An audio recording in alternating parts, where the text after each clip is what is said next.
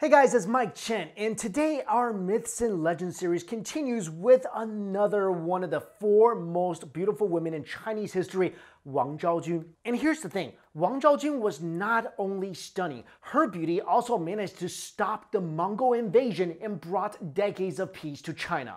Here's her story. Wang Zhao Jun was born in the Western Han Dynasty in 52 BC. It was said that she was so beautiful that her appearance would even entice birds in flight to fall from the sky, hence the saying, Zhao Jun Luo Yan. Or Wang Zhao Jun was so beautiful, birds even forget how to fly when they look at her. Wang Zhao Jun entered the imperial palace during the reign of Emperor Yuan of the Western Han, and at the time it was custom for the emperor to choose his companions from a vast group of maidens only by looking at their portraits, because the emperor he didn't have time to go on dates with all of them in person. As a result of this practice, ladies who want to become part of the emperor's harem would offer large bribes to court artists to ensure that they are painted in a very flattering portrait. It's kind of like bribing a photographer to Photoshop your photo to make you look the best they can. Wang Zhao Jun, however, was so confident in her natural beauty that she refused to pay the court's painter his customary bribe.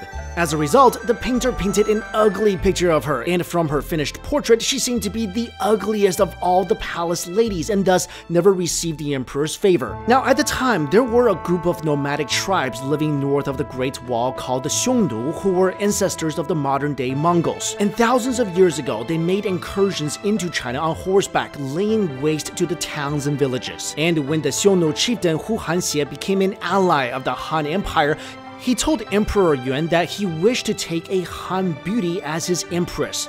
So, to cement relations with this barbarous nation, Emperor Yuan agreed to the request.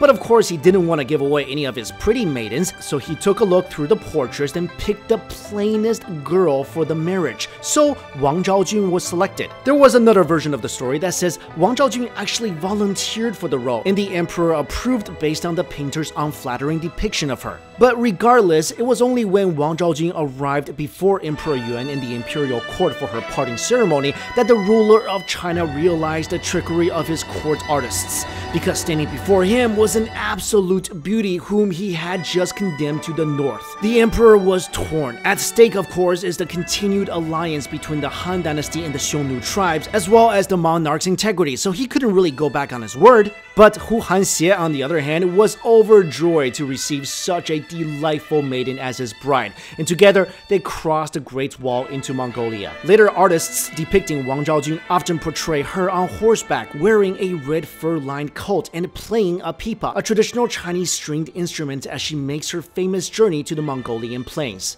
Now, despite their people normally being adversaries, the Xiongnu welcomed Wang Zhao Jun with open arms. She gave birth to 2 sons and a daughter with the tribe leader, and Wang lived in peace until her death in 8 AD. And thus, through Wang Zhao Jun's marriage, the Xiongnu and the Chinese enjoyed a long period of peaceful relations. Her burial ground, located in what is now Inner Mongolia, is said to have green grass growing on it all year long, earning it the title Green Tomb. Even today, Wang Zhao Jun is celebrated for her honesty and sacrifice, as she is seen as an embodiment of ancient Chinese civilization's coexistence with and harmonizing influence on foreign cultures.